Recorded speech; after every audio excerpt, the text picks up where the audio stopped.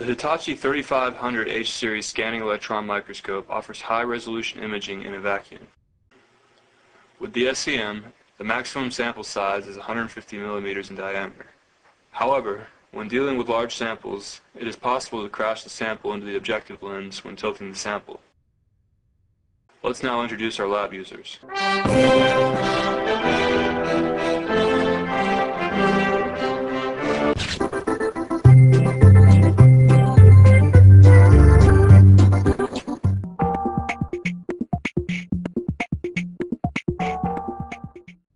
There are various parts for the scanning electron microscope.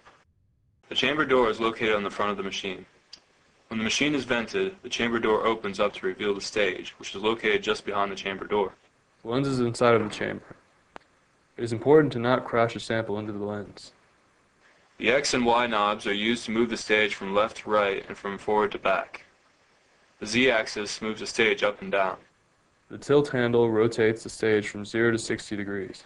Be careful when tilting large samples. It is possible to crash the sample into the lens. The EDS probe selector is located above the chamber. It is used to set the mode of the EDS probe. For our training video, the EDS probe will be set to imaging. The control box has various knobs to change the magnification, contrast, brightness, and focus. The knobs on the top right are used to adjust the stigmation and the X and Y directions when the stigmation screen is open. The two knobs on the top left, which are called the Image Shift Multifunction XK1, YK2 knobs, have different uses. Use is defined in the K1, K2 display area of the status bar in the SEM software.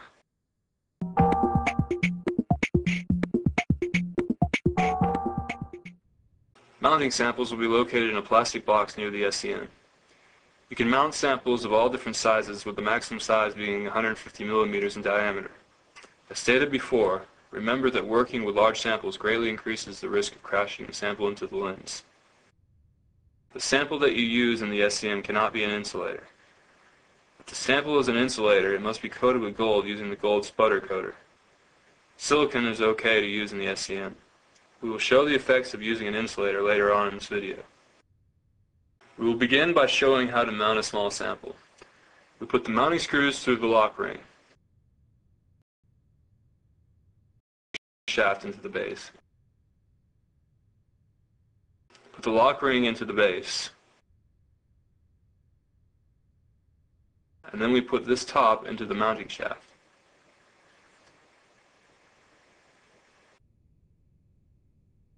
We place a small piece of double-sided conductive carbon tape onto the stub. We then stick the sample to the stub. We want to use our height gauge to make sure that the height of the mounted sample is leveled even in one of two ways. The first way is to use the black line on the gauge. This indicates that you will use the black scale on the Z-axis. The second way is to align our mounted sample with the top of the height gauge. This indicates that you will use the red scale on the Z-axis. These two scales are used for setting your working distance. Later in this video, we will show the scales on the Z-axis.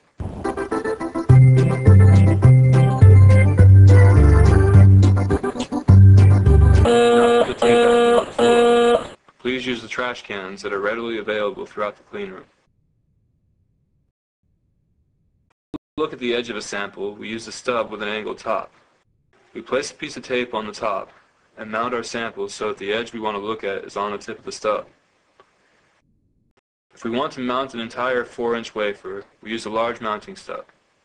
Mount the sample using the tape the same way in which we mounted the other samples.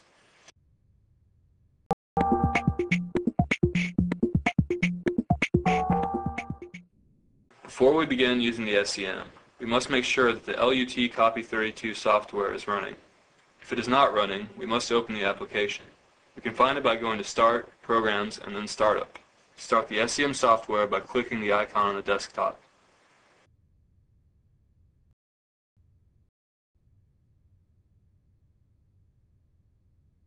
Once it is loaded, we must make sure that the high voltage is off.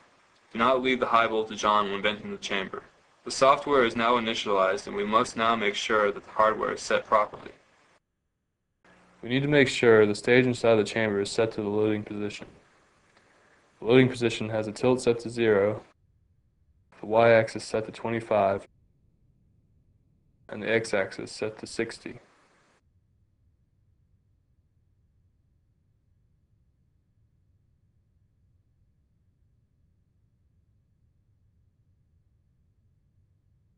We then adjust the Z position so that the black arrow is pointing to 30 on the black numbers or 25 on the red numbers.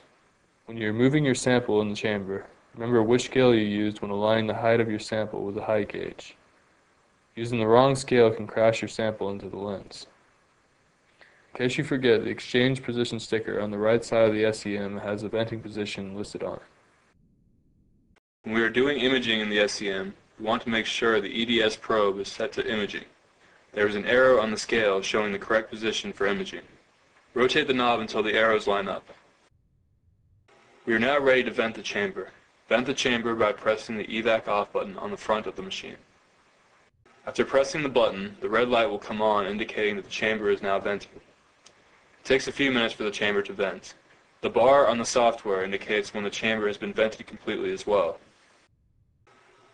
The chamber door will open by itself when it reaches atmospheric pressure.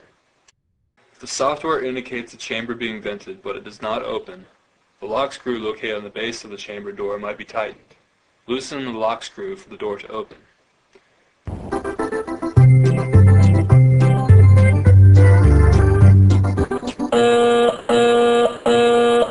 Never pull on the chamber door. It will open by itself when it reaches atmospheric pressure.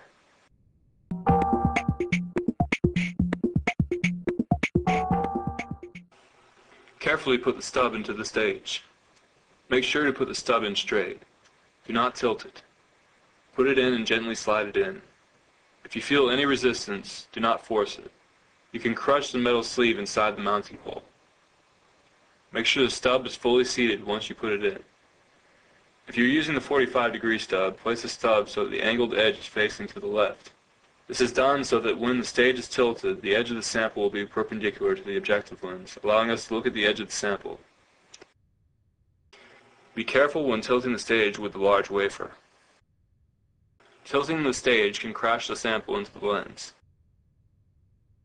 Be sure to lower the stage when tilting a large wafer. The tilting of the sample when the chamber door is open is only for demonstrational purposes only.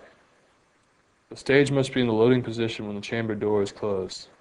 Remember, the exchange position sticker on the right side of the SEM has the venting positions listed on it. After loading a sample, we are ready to close the chamber. Push and hold the chamber door closed and press the evac on button.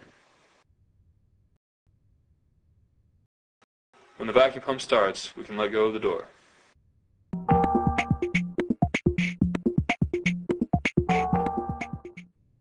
Wait for the chamber to reach operating pressure. We know that it has reached operating pressure when the vacuum bar turns blue and the text box states the high voltage is ready. Check the magnification and turn it to the minimum setting by using the dial on the control box. These icons select our scan speed. The help box will tell you the results of pressing the button. We want to start in TV1. Go to Operate File and check what the rotation tilt settings are. Make sure that rotation tilt raster rotation is off. We also check image adjust. If the stigmator setting is very far from the center, we click the box in the corner and it will return the setting to the center. These are the best positions when we are beginning a scan. Now we can turn on the high voltage. You should now be able to see an image on the screen. Click on Accelerating Voltage to see the accelerating voltage parameters. Check the AFS, which is Automatic Filament Saturation. This will automatically adjust the filament current to the correct setting. We can also click on one of the automatic buttons, which will automatically tune the image. This should put us close to a good setting. Now we can adjust the focus for the best image quality. Focus distance is shown on the bottom of the screen. This value should be very close to the z-axis value. If you don't see this bar at the bottom, go to Setup, then Data Display, and check these settings. If this is not selected, the data display will be off. If we don't want the black, we can deselect the black bar and we will get white letters superimposed on the image. These boxes will show the working distance, the accelerating voltage, the magnification, the photo size, and the scale marker. As you can see, the working distance is 36 millimeters. On the stage, the working distance should be 30 millimeters, so this value should be adjusted to match up with the value of the stage. We cannot get perfect alignment, but the value should be close to the Z setting on the stage.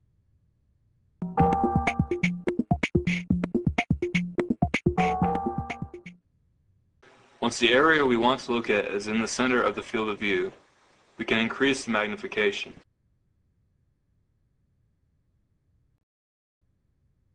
You may need to recenter the image after we increase the magnification. If we want to look at a different area of the sample, move the stage in order to bring that section into the field of view.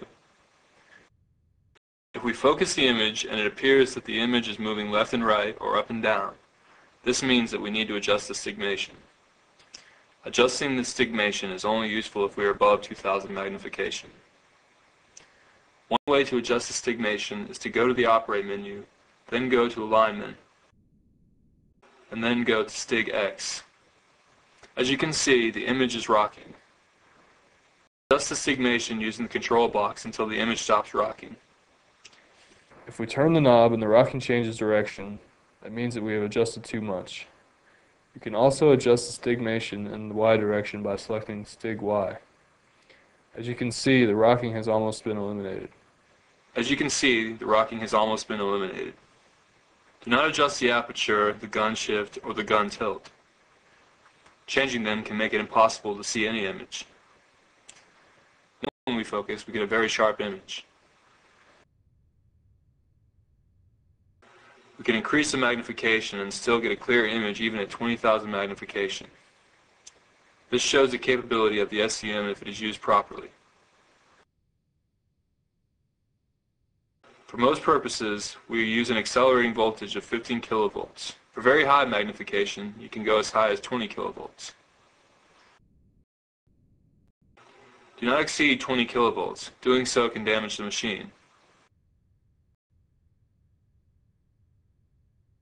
As we can see, the higher accelerating voltage gives us more noise, but also gives us more contrast. This is a magnification of 35,000. If we change back to 15 kilovolts, we have less contrast.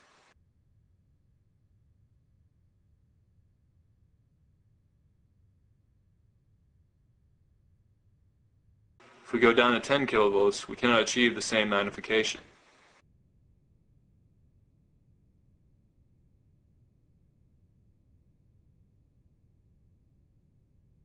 The image is very low in contrast and is also fuzzy. 15 kilovolts is the recommended all-around operating voltage. If you have a material that is an insulator, you will not be able to get a good image even using the conducting carbon tape. This is demonstrated with a small piece of glass. You can clearly see the image shifting on the screen. This is because the glass is acquiring a charge and is deflecting the position of the electron beam. The charging can be prevented by coating the sample with a thin layer of gold in the gold sputter coater.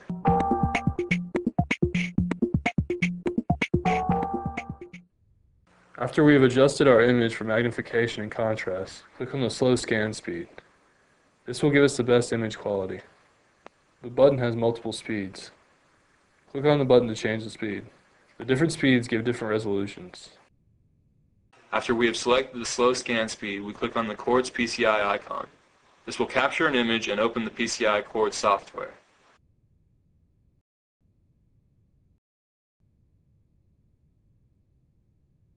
We can measure features on the image by using the measuring tool. The first thing we should do is compare the calibration of the measuring tool to the scale by checking the length of the scale. Align the bottom leg of the cursor with one end of the scale. Hold down the left mouse button and then drag the cursor so that the bottom leg of the cursor is aligned with the other end of the scale. In our case, the Quartz PCI thinks that this distance is 9.78 microns, which is equal to the length of the scale. If you feel this distance is not the correct value, contact MIRC staff for recalibration. We can also draw a line and display the length of the line on the image. If we save the image right now, we will not save the line or the distance. We must click on the Overlay menu and click Apply to Image. This will make the scale, line, and distance part of the image. When saving, go to File, Save As, and only save on the server Grover. All files on the SEM computer will be periodically deleted. Select the type of file you wish to save it as. JPEG is recommended for small size. There are many options for drawing on your image and adding text. Remember, whenever we add anything to the image, we must make sure to apply the overlay to the image or it will not be saved. To save another image, minimize the Course PCI software, find an image you wish to capture, click on Slow Scan Speed, and then click on Course PCI. We then need to open the window for the Course PCI software.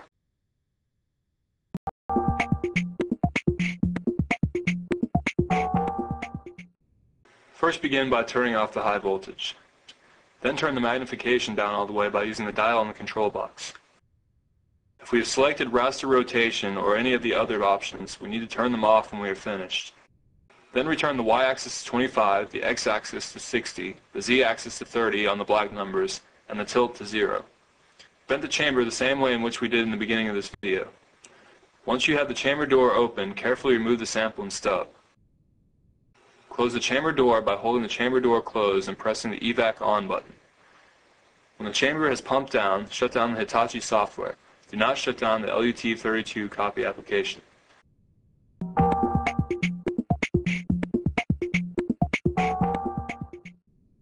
After watching this training video, you should have a good understanding of how to vent and open the chamber, mount a sample on the provided stubs, load a sample into the chamber, capture an image. If you have any further questions, please direct them to the trainer for this equipment. Please do not direct your questions to Charlie.